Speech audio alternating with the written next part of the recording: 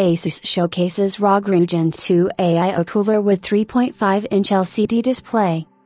ASUS has showcased an update to their ROG Ryujin AIO, which features an LCD display that's far increased in size compared to the original's 1.77 inches OLED.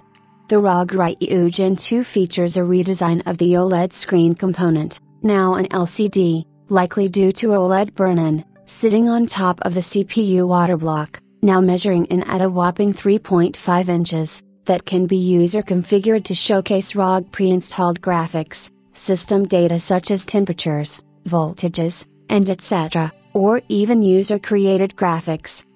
The ROG Ryujin 2 looks much the same as its predecessor, barring the new OLED interpretation.